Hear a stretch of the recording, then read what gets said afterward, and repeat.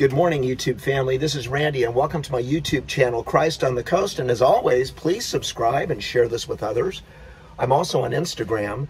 And yeah, exciting day yesterday. I was robbed. Yeah, I was robbed.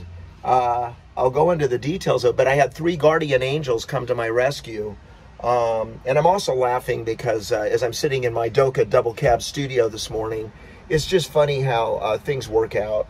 As a Christian, this channel is dedicated to my Lord and Savior, Jesus Christ. I put him in the center of everything I do, including what happened to me yesterday. And it's kind of exciting how it was kind of resolved by these 3 guardian angels, which I will tell you about in a second. So we're going to take a walk on the beach, and here we go, down in beautiful Sunset Beach this morning. It's the day before the 4th of July. Happy Independence Day, everybody. United States is the most amazing country in the world. And here we go, we're taking our walk. Okay, so, yeah, I was robbed. Well, here's the situation. I'm on 18th Street today, which is really cool. I don't think I've ever been on this street before. So here was the situation. I got to my workplace yesterday morning at 6:15 in the morning, and take my new rainbows off. Debbie, my wife, Debbie bought me some new rainbows because I got so much grout and paint on my other ones from tiling that beautiful wall, which I'll show you sometime on a video. It's kind of a cool wall. It's really big. But anyway, got to my workplace yesterday, 6:15 in the morning, and get there really early and park my car. I have a Honda Civic, and I work at a private club where there's well, there was not a lot of people in the parking lot at the time, so I go into work, and at about, I'd say, I'm gonna say probably around 9:45, I go out to my car and get 2 cases of tennis balls out of the back of my trunk, and to put them in my basket. And I have my Tennis Pro Shop manager with me. Her name's Kayla. She's a wonderful young lady, and she's helping me carry these 2 cases of balls. She takes a case, I take a case, and to fill up my teaching baskets, because some of the balls I have in there I needed to kind of throw away and put some new ones in. And so after I get off work, I go out to my car, and it's at about 3:15. I'm going out to my car on my way to go home, and I walk up to my car and I see that the gas filler door, where the gas tank, it's open, and I went and got gas yesterday, and or 2 days ago, and I know that I closed it because I saw this excess wax on the inside, so I knew that, you know, I had closed it. And then I go to my car and I see that the lock to my door is been punched in, and there's no lens broken off. And so what I see is I look in the window and I see a bunch of papers on my front seat. I open the door up and I think, oh, somebody's broken into my car. And then I immediately pop the trunk, and that's what the person that broke into my car, they thought that there's 2 little levers. He popped the gas cap door, and then he popped the trunk. Well, he stole the 2 cases of balls out of my back, but he also stole a new Babolat. I have a Babolat tennis bag that I was just given because Andy, my pro, and I were sponsored by Babolat. So, and it had about 10 sets of string inside of it too. So I got robbed. So I go back into the pro shop, and my Tennis Pro Shop manager, Kayla, is there, and I just go in and say, hey, Kayla, I've just been robbed. Somebody broke into my car. She thought I was joking, so we walk out to look at my car, and I show her, you know, the cases of balls are missing because she helped me get the other 2 cases out, and So anyway, she's just really bummed out, and she's just, and then I'm thinking, well, should we call, the police, and then I'm thinking, I'm not gonna call the police. What are they gonna do? I'm just gonna have to go get it fixed, and call my insurance, see how much it is, and the deductible's probably $1,000, so I probably just get to fix it myself. And I wanted to go home anyway because Posey, our dog, we're going to take her for a ride, and I've been at work all day, and Debbie's retired, and so we're going to take her for a ride. And so Kayla says, well, I'm going to go over to the office, and I'm going to go tell Patricia, who's our controller, she's over there, and Kiana, she's our assistant controller, and they have, let's see if I can find any footage, because we have video surveillance all over the club. And this is a long-winded story, isn't it? Beautiful day. Down here in Sunset Beach. So anyway, so Debbie, I get home, tell Debbie, Debbie's going, oh my gosh, Big R, that's terrible, you've been robbed. And I said, yeah, and they stole my Babolat bag and the 10 sets of nylon that were inside it and my 2 cases of tennis balls. And so the value's like, $250, $300, something like that. Okay, so anyway, so we get Posey, our cute, sweet little rescue dog, and we put her in our little console of Debbie's Prius, and we head on down to Sunset Beach, which is where I'm at today, because we always take her for rides. And she just sits in the console, and she just looks at the ocean and looks at the, the people, and it's just a fun thing that we do. We do it 5 times a week, probably. So we're going down. I'm probably 30 minutes down the highway.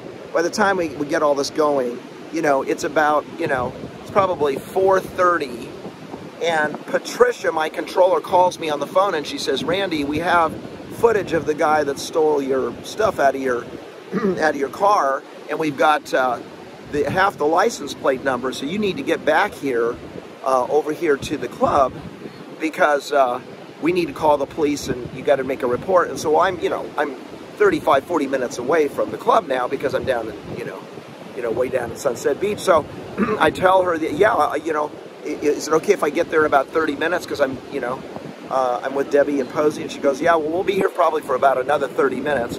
So anyway, make a long story shorter, I get home, get my car, and drive my Honda back over to the club. And Patricia is up in her office. Kiana is in the lobby of the club waiting with the zip drive that she took all the film and to give to the police. The policeman hadn't arrived yet. And Kayla, my pro shop manager, she's up with Patricia in the office. So these 3 women, Kayla getting all the surveillance off the camera, Kiana, transposing it onto the zip drive, and Patricia, kind of quarterbacking the whole thing and calling me and telling me to get back over there. They're staying way over time, to help me, and they didn't need to do that at all. So they want to go home, and here I come back in my flip-flops and my still my tennis clothes on, and they're all just like, oh gosh, Randy, we're so sorry for your for your loss of all your stuff. And I go, and I'm kind of laughing. I'm thinking, and I'm thinking to myself, the Bible says that, don't let evil overcome you, overcome evil with goodness. And that's exactly what these 3 ladies are doing, is they're actually ministering to me. And, and I am kind of bummed out. I'm not gonna say I'm not bummed out, but I'm more bummed out about the lock and the fact that I can't even do my power door locks because of the fact that this person had, broken into it. So anyway, the policeman arrives. His name is James, great guy. He takes a report, and I have this really wonderful conversation with him, and he's asking me about, the club, and after we do the report, and he's asking how much does it cost to join here and stuff, and he's got a young family, and he likes to play golf, and so we have this wonderful conversation after I do the business of him taking all the information down for me. And so anyway, so I'm standing there with James. He's also explaining to me, he gives me the case number of, because they're going to be, pursuing this. He says, well, here's the case number of because we're, you're now on file, and we're going to, do our best to see if we can, track down this car. And, the person, he says, do you want to, prosecute the person if you find him? And I said, yeah, I'd like to prosecute him, because it's not going to do him any good if he doesn't get prosecuted to get away with doing these kinds of things. And by the way, I wasn't the only car that was hit. In the surveillance film, there was probably 7 or 8 or 9 cars that he tried to break into, and I don't know if they broke into, but they have footage of all this stuff. So then James tells me also, he said, yeah, well, tell this to your insurance company, and probably, you know, your deductible is going to be a lot lower for this than it would be if you were in an accident. And so that was a blessing. So after I say my goodbyes to James, I call my automobile club, who's we have our insurance with, and he's right, it's only a $250 deductible, which is really cool, because I thought it was going to be a $1,000 deductible like our collision, so I only have to pay 250 bucks, and the adjuster just said, yeah, you're going to be contacted, you know, on Tuesday, and by our adjuster, but go ahead and get your car in to where you want to get it fixed, and we'll take care of it. And so basically, if I hadn't had Kayla and Patricia and Kiana kind of be proactive and not ignore the fact that I was broken into, which is kind of what I wanted to do because I just didn't want to deal with the hassle, I would be paying for something out of pocket that I really didn't have to. So there's another miracle in how God works in the lives of all of us. And as a Christian, I recognize it in a different way than, you know, I would have recognized it before I was a Christian. I looked at it in the standpoint of the sacrifice that Kayla and Patricia and Kiana made for me on my behalf by spending all this extra time in trying to get to the bottom of it, because as they put it, we're all friends. So, I mean, that is an amazing, I mean, that's kind of the environment that I work in. With all of the people that work at my club, we have about 115 to 120 employees in all of our departments. And in our management staff, we have, you know, 9 or 10 department heads and another 6 or 7 associate, you know, assistants and stuff. And it's just a wonderful place to work. So I really thank those ladies for coming to my rescue on getting, well, at least making a dent in the possibility of finding my stuff and it not being that expensive. And so on my behalf, Kayla and Patricia and Kiana came to my rescue, and on our behalf, Jesus Christ has come to our rescue by redeeming us back to himself with his death and resurrection on the cross. And it's a remarkable thing when the Holy Spirit, when you become born again as a Christian, it just simply means that you have, you acknowledge that you have a need for a Savior, and that is Jesus. He is the way, the truth, and the life. Nobody comes to the Father except through him. And when you also understand that the wages of sin is death,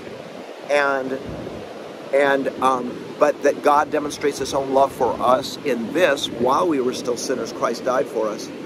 And if we, as a Christian, if you also understand, if you confess with your mouth that Jesus is Lord and believe in your heart that God raised him from the dead, you will be saved. It puts a whole different perspective on your life than you've ever had before. So I am not only looking at life from a different angle because of the Holy Spirit living inside of me, but I also want to share that good news with you, that if you repent and you acknowledge that you're a sinner and that you want to be born again and you want a new life, a new beginning, which you can have right now, you just simply pray this prayer in your heart or out loud and just say, Lord, I know I'm a sinner. I repent of that sin. Lord, I know that you're the Savior, and I want to trust in you for the rest of my life. And if you do that, you will have God's promise that he will never leave you, he will never forsake you, and you will go to heaven at the end of your life. And guys, again, as I share these stories with you, I'm really glad what happened yesterday happened. And I mean that because it gives me an opportunity not only to have a story for you today, but it also gives me another glimpse into the personalities of these 3 wonderful women, Kayla, Kiana, and Patricia. And I know them all fairly well, but it always strikes me when somebody's kind to me, it just it warms my heart, and it makes me realize that how good I feel, I should be kind to others. And so anyway, guys, it is finished on the cross. Jesus has paid the debt, and he broke the chains of death by rising from the dead, and I praise him. I praise him for my salvation. I praise him for my guardian angels yesterday. Holy, holy, holy, Lord God Almighty, heaven and earth are filled with your glory. Holy, holy, holy, merciful and mighty, God in three persons, blessed Trinity. God in three persons, blessed Trinity. God in three persons. Thank you, Kayla. Thank you, Patricia. Thank you, Kiana. Blessed Trinity. Till next time, you guys. God bless you guys.